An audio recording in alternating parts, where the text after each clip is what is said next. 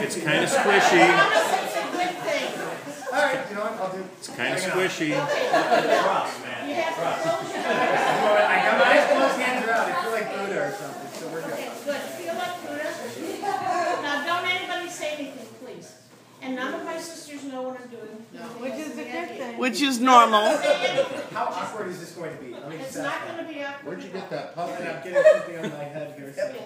Okay. Okay, now listen very, very carefully and tell me what the sounds are. That sounds like a train whistle.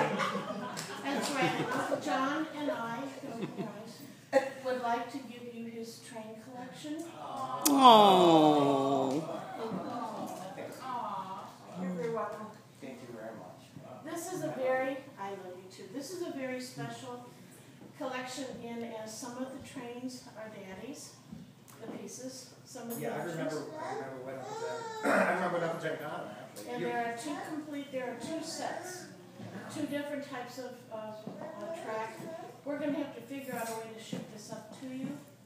But Uncle John and I had talked several times, like last Christmas when we put the train up.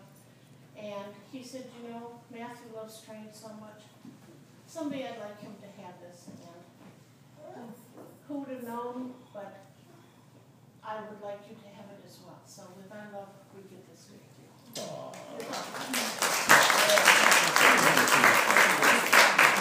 I know a punchline. To the specific. I'd be happy to deliver the trains to him. If you fly me to Texas, I will bring them back to him. Probably work something out. Yeah, we could work something out. I don't have anything else to do. It makes Texas often these days. Two big boxes, they're like China boxes. Uncle John, I opened them the other day to get the hat and the whistle.